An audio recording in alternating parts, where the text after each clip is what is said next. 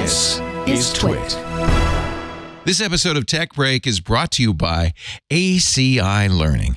ACI Learning provides world-class service from beginning to end of your training journey and beyond. Fortify your expertise with access to self-paced IT training videos, interactive practice labs, and certification practice tests. Individuals use the code TWIT30 for 30% off a standard or premium individual IT Pro membership at go.acilearning.com/twit. You know, the way that we teach things changes over time as we learn new methods of teaching, and what may have been the way that you learned how to do math is not the same way that your kid is learning how to do math. And I have heard from a number of parents who are going, I need to help my kid with this, and I don't remember how any of it works, and so I'm having to do all this research to remember how to do these different algebraic equations and this and that and the other. And so luckily, there are some apps out there that can help you with the process. One of those is a completely free app from Microsoft called Microsoft Math Solver. And Microsoft Math Solver is an app that's going to help you be able to solve math problems, but also help you kind of figure out how a math problem, works. So let's do something simple. And whenever you open the app, you'll have three different options. You can scan, where if you have a worksheet or something like that, you can scan from the worksheet. You can draw right on the screen. And so I could, put in, what I'll do here is 6y plus 15 equals 45.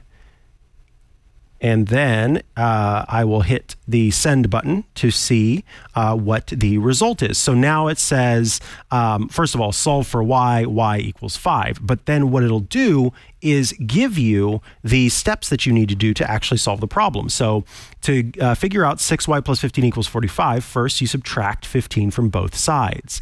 Then you subtract 15 from 45 to get 30, and then you divide both sides by 6. And when you divide 30 by 6 to get 5, then you have your answer. What's great is that it will also show you similar problems, so you can do a quiz to try to solve them. It has some videos for kind of basic linear equations from Khan Academy for solving linear equations.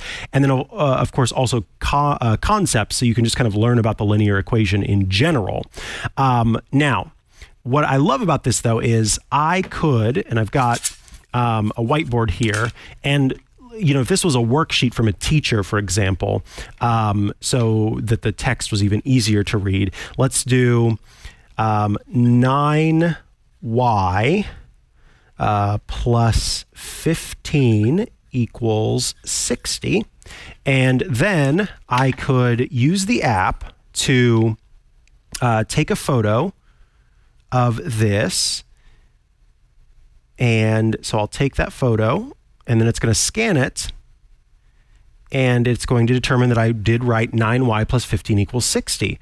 I know y equals 5, and then once again, we can do the thing. Now, what we can do here is we can kind of work out the problem as we're going, and so then I know 9y equals 45, and then I know I need to divide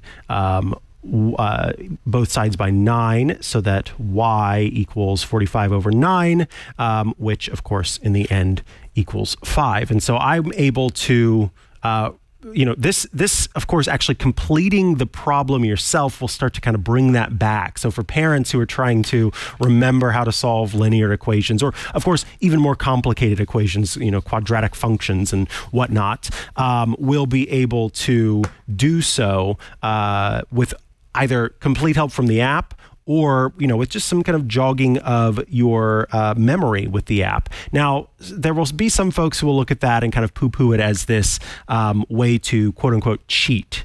But my math teacher was a fantastic math teacher.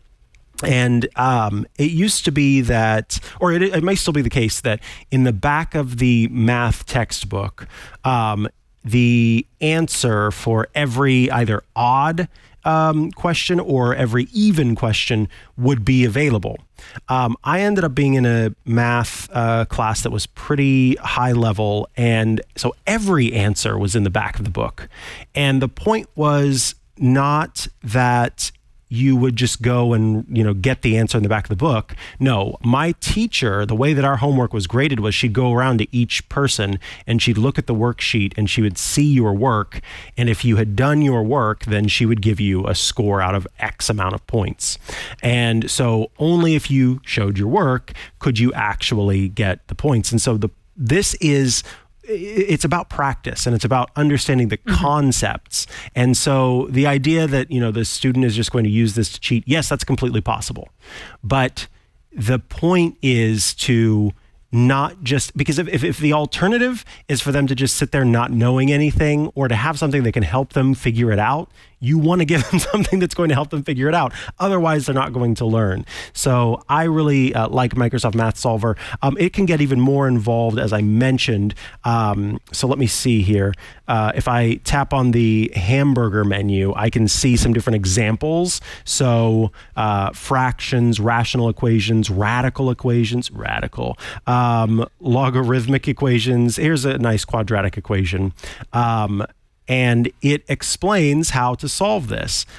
So you can either use factoring, you can do factoring by grouping, you can use the quadratic formula, all of that. So all equations of the form ax squared plus bx plus c equals 0 can be solved using the quadratic formula, which, holy moly, is this a blast from the past.